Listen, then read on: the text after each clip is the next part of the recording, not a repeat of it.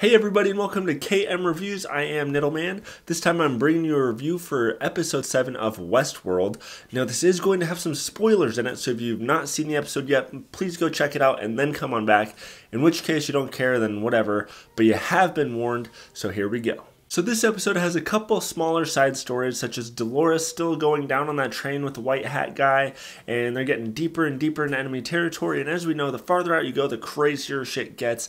So they start seeing heads on some spikes, they get bombarded with some people, and they're running away having a gunfight, and she had some sort of weird vision where she painted some terrain that she had supposedly never seen before that she made up, and then they come across it, and they talk about how if they pass it, they might be away from enemy territory, but they're going to be going into a place where nobody's ever returned from, so it'll be interesting to see where that location goes or what they see when they get over there, and I still think that guy is a young version of Ed Harris. On another note, we have Tandy Newton, who in the previous episode had her intellect basically boosted big time, so now she's super smart, she knows what's going on, she's in Westworld, they pause everybody, you know, she's looking around like, what the hell, oh, I better pretend like I'm paused. They think they're going to come in there and get her, so she has that knife, but they end up taking the other girl, and she is fully aware now 100% of what's going on, and it doesn't really bother her that much, but she wants to get free. She tells those little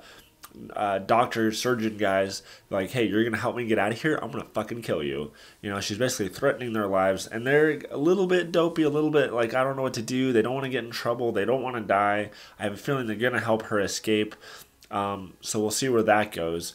But that'll probably take place in probably more near the season finale. Now, the big story arc with this one has to do with Bernard. Now, before we talk about what happened with him, which was pretty fucking awesome, we see him getting fired. They're basically saying, look, the coding that you've done with these robots isn't working. They show how they can become violent and how they're not responding to like the freeze commands, and that robot that they pulled out earlier from Tandy Newton, she's beating up this dude, practically kills the guy. Maybe she did kill him, I don't know. But they basically say, look, your coding isn't working, we're firing your ass. Bernard calls it though, he calls some bullshit on that. He's like, look, I've been dealing with these things for so long, I can tell you guys programmed it to do that. I'm not fucking stupid, but I know you have the best interest at heart of the people of this park, or whatever, you know, he likes that girl and he wants to show her something. So he brings her to Anthony Hopkins' house, and this has got to be my favorite moment of this entire show, because she's talking about, well, how come the other robots haven't seen this? They're the ones that scavenge this thing. And he's like, look, they're programmed not to see it, so they can be staring right at it and not even see it. She says, well, what's behind this door? And he says, what door? And right then, I was like, holy fuck, he's a fucking robot, because otherwise he would have seen it. She opens it up, they go in there, you see that Anthony Hopkins' character has kind of been developing his own robots, kind of off the books from everything else. It's a slower machine, but he's doing what he's doing, and I'm going, oh my god, Bernard's about to find out he's a fucking robot. And she goes over there, you see a thing for a Dolores prototype and some other stuff, and at this point now, you see Bernard's photo, and you're like, oh shit. And she shows it to him, and he's like, I don't see anything, because he's a fucking robot. He doesn't see that stuff. It kind of shows you, again, just like the robots in Westworld, they think they're real people. They have backstories. We saw earlier in this episode, he had a backstory of a kid that had died. It had kind of developed who he was. Obviously, that was all some bullshit. It's all fake. It's all programmed memories into him. He is no better than any of the other robots in Westworld. He just had a different use in the real world. This just totally changes the game for this show, even though a lot of us have seen this coming. At this point, anybody in this show could be a robot. It's almost like Battlestar Galactica, where almost anybody could have been one of those robots.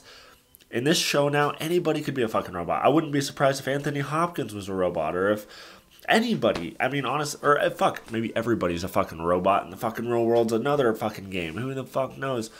But the point is, it was really interesting to see it from his perspective of finding out he's a robot, and being told what to do by Anthony Hopkins, who is like, look, this is all part of the game. They do this to me every once in a while to see if I still got my nerves about me. And he basically sets Bernard to kill her. You know what I mean? And honestly, I'm pretty sure I said in one of my earlier reviews, I think I called it that Bernard was a robot. I thought he was maybe a robotic version of Arnold. That part was wrong, but I knew he was possibly a robot. The thing giving it away to me was the fact that they were always showing him have sex with her, and they always seem to do that with these robots, is have sex with them. But it was just a guess. I'm sure a lot of people guess that it's not some big thing, but anyways, moving forward, our minds are blown. Where is it going to go from here? I don't know, but it's interesting to know now that Bernard is a robot. I'm sure at some point he's going to come across Tandy Newton. Oh man, I don't know. I really don't know where the show's going to go from here. I think the next big thing is going to be the reveal of this maze and finding out that young guy is a younger version of Ed Harris. That'll be the next big twist that we've all already called. But again, that's my big long rant on the spoilers of this episode. Basically, this show is fucking amazing. It is awesome. I'm not giving each of these episodes official ratings, but if I was, this would be fucking top-notch stuff. So I want to know what you think of this. Did you see this twist coming?